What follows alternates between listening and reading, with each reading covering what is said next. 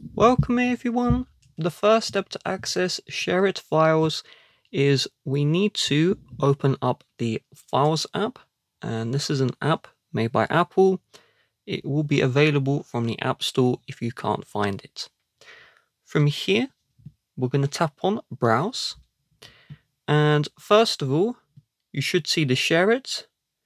Make sure you tap on this one, and if it asks to turn this one on, turn it on.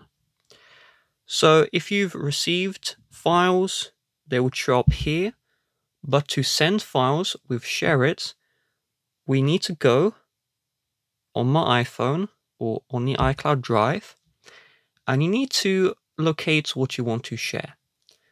So I want to share this audio file, so I'm going to long press here, and then tap on Share.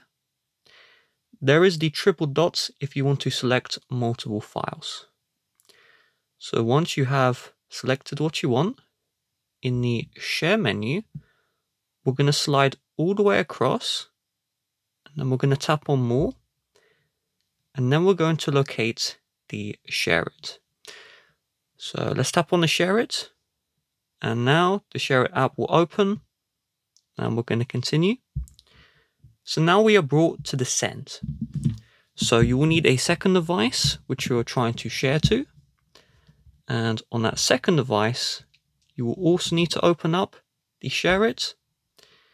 And of course, we have the advertisements. On the second device, we're going to tap on the Receive option and just make sure that the devices are on the same network.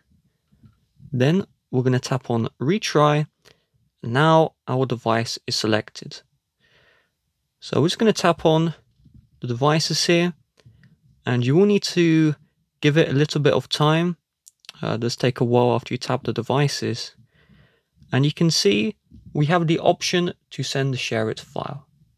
So we're going to tap on Send. And it seems like it's already sent. Okay, it has been sent. Cool. But if you do want to send more, we can tap on Send, and you can send more. So let me turn this off. Once we have the file sent on the iPhone which you've received this from, let's go back and let's disconnect. And it should bring you to the Files area. And under Received, we can see this file right here. So this file should also be in the Files app. To check this, we're going to open up Files, and we're going to tap on SHAREit, and let's go through, try and find the file in question. So it put it under the music category, but it could be under any of these folders. Okay.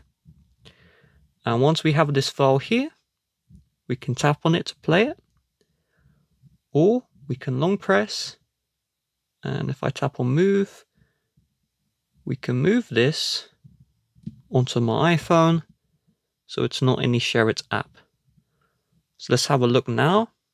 I'm going to go to Browse on my iPhone, and there is that audio file from the SHAREit app. With that being said, if you'd like to help support the channel, please do check the description. Bye bye.